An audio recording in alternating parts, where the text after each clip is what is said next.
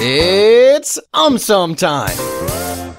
What if we stopped bathing? No big deal.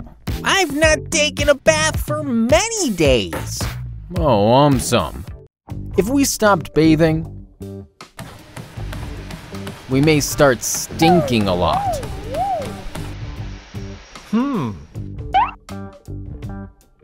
People may start using a lot of perfume.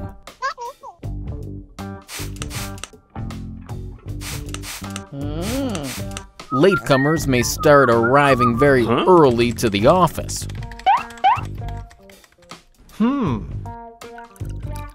Our water bill will definitely come down. Our pet dogs and cats may start using our shower instead. Various insects may start living inside our hair. People who love to take long showers will be extremely disappointed. People may start throwing unused showers outside. Sale of soaps and shampoo may nosedive. Even aliens may start staying away from us. To buy AumSum merchandise, visit AumSum.com. What if we could breathe underwater? Then I won't need to use my submarine anymore. Oh, AumSum. Firstly, we could just jump in and check out the amazing coral reefs. Secondly, the way we fish could change forever. No more need of those fishing rods. Just jump in and catch your fish. But on the flip side, we will suffer from hypothermia if we start staying in water for a long time. Secondly, our eyes have not evolved to see underwater. Also, many water bodies are not clear enough for us to see far-off objects. Thirdly, communication would be a huge problem. Talking underwater will not be easy, and our present electronic devices will not work efficiently underwater. Lastly, this might be very bad news for many species living underwater, as people will start building their homes underwater. Should we exercise before having breakfast? No, we should eat 24/7. Oh, listen.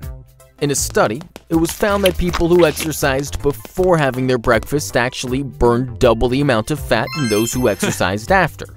Why? According to experts, the logic is pretty simple.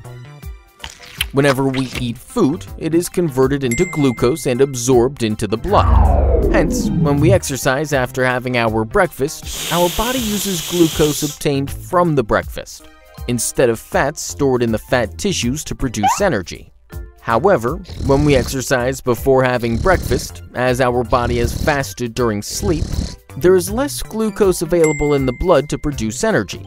Hence, a pre-breakfast exercise forces our body to use more of the fats stored in the fat tissues to produce energy, thus causing us to burn more fat. Is it safe to eat leftovers? Yeah, I eat my burgers even if they are a week old. Ew. According to experts, the leftovers are safe to eat if we follow the 2-2-4 rule. Here, the first 2 indicates that we should refrigerate leftover food within 2 hours of cooking.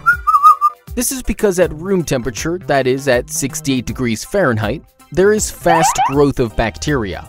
Hence, refrigerating leftover food, that is dropping its temperature below 40 degrees Fahrenheit, slows down the bacterial growth. The second 2 implies that we should store leftovers in a layer no more than 2 inches deep.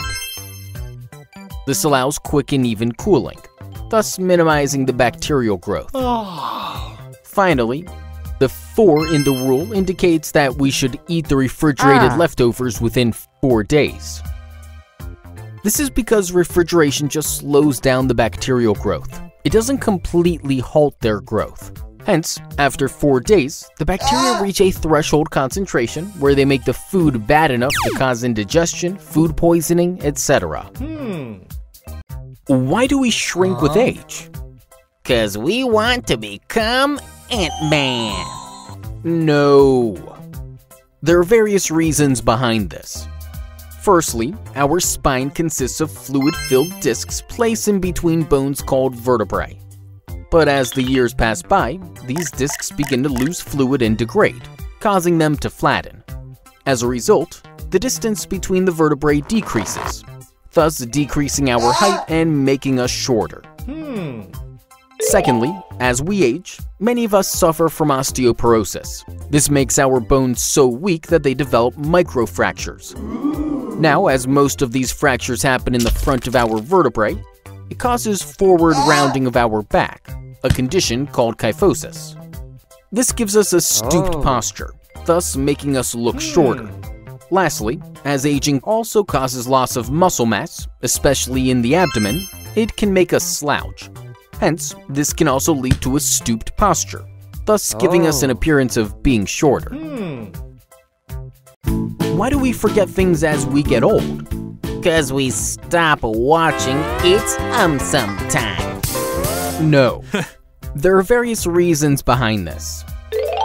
Firstly, a region in the brain called hippocampus is involved in the formation and recollection of memories. However, as years pass by, its volume decreases, decreasing the capabilities of hippocampus and thus making us forgetful.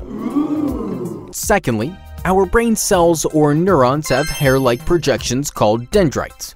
Dendrites help neurons receive signals from other neurons. However, with age, these dendrites retract or shrink. Many connections between neurons or synapses are lost. As a result, communication within the brain gets reduced. Thus, we struggle to recall names, events, etc. Thirdly, studies suggest that with age, our brain generates fewer chemical messengers called neurotransmitters. So this might also play a role in declining memory. Lastly, it is also observed that with increasing age, blood flow to our brain is reduced. As a result, the working of our neurons get affected. Thus, we forget things more frequently. Why are some people lactose intolerant? 'Cause they didn't lick a lot of lollipops. Nah. Lactose intolerance is basically the inability to digest a sugar called lactose found in dairy products. Usually, our small intestine produces an enzyme called lactase.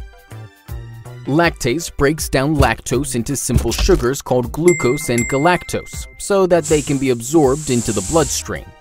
However, people having lactose intolerance produce very little or no lactase at all. So, what happens? The undigested lactose passes into the large intestine where millions of bacteria break it down, leading to the production of excess water and gas, thus causing bloating, abdominal cramps, diarrhea, etc. Lactose intolerance is of two types. First is primary lactose intolerance, in which individuals sufficiently produce lactase during childhood, but gradually its production decreases as they age.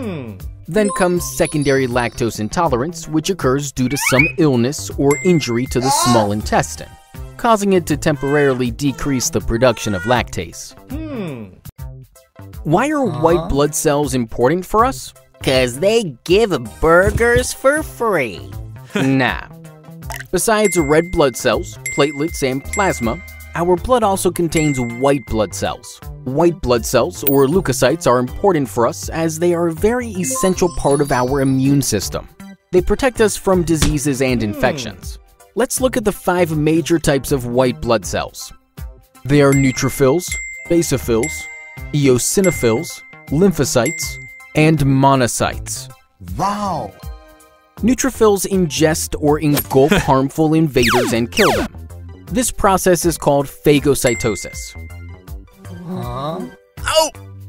Basophils release a chemical called histamine, which dilates blood vessels, increasing blood flow, and thus helping transport more white blood cells to the infected site. Eosinophils are involved in combating parasites. Lymphocytes create antibodies to fight the invaders. Last but not least, monocytes clean up dead or damaged cells and dead microorganisms. Hence, they are also known as garbage trucks of our immune system.